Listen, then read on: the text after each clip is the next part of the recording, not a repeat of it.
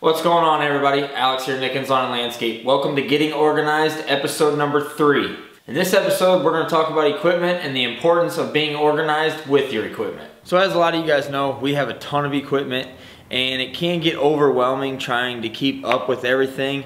Remember what you fixed on what machine, and when you change the oil on this machine, and when you put new tires on this machine, and yada yada yada. So what we do is use these silver Sharpies. I think they call it metallic. Most of your main maintenance items you can ride on with this thing. So these make it really nice. If you don't own one of these, I suggest grabbing one. They're pretty sweet. And let me just say right now, excuse the mess. We are doing some remodeling inside the house, and we just finished a huge retaining wall job. So this place is a disaster. We need to clean it up, but at the same time, that's what the shed was for, to be able to do projects in.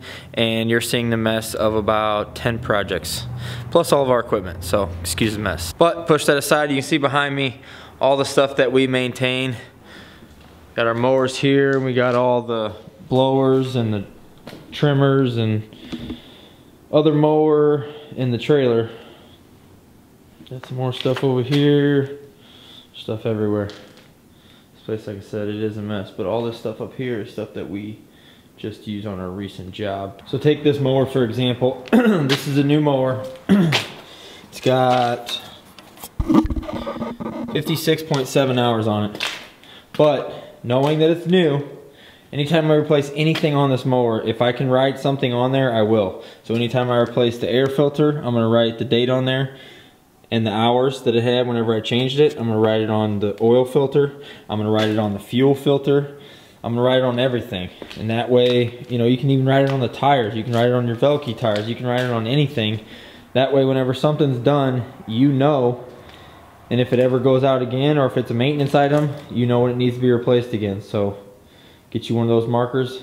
And even something like this spreader. I haven't done it on it, but you could go on the bottom side and you could write, you know, if you replace something on it, replace a piece, replace the spinner, whatever you do to this thing, you could make a list of it right under here where nobody's ever gonna see it, or right there or something. I mean, there's all kinds of little tricks. We don't only do it on our small equipment, we do it on the trucks, do it on the skid steer, trailers, and the excavator. It's a great idea to do this on anything that you got machinery related. I just think it's a really good idea to keep track of this stuff, and yeah, you can keep track of it in other ways, or you can remember, or you can have a folder for each piece of equipment. There's all kinds of different things you can use, but when it comes down to it, especially whenever something breaks on a job site, you want to know. You need to be able to know the history of it without having to go back home and look in your file or get on the computer or something. So find an area, write your stuff down, note your parts whenever you change them out, especially filters, maintenance items. That's huge. You want to keep your machinery running tip-top shape. That's how you're going to do it. You got to keep track of this stuff, and you got to change it when it needs to be changed. And there's no better way than being able to look at the filter and say, okay, this is when it needs to be changed. It's that simple. And those markers do not wear off, especially within your time range for your oil changes and your filter changes. There's no way that's going to wear off. Just make sure it's clean when you write it on there, which it should be, because it should be brand new.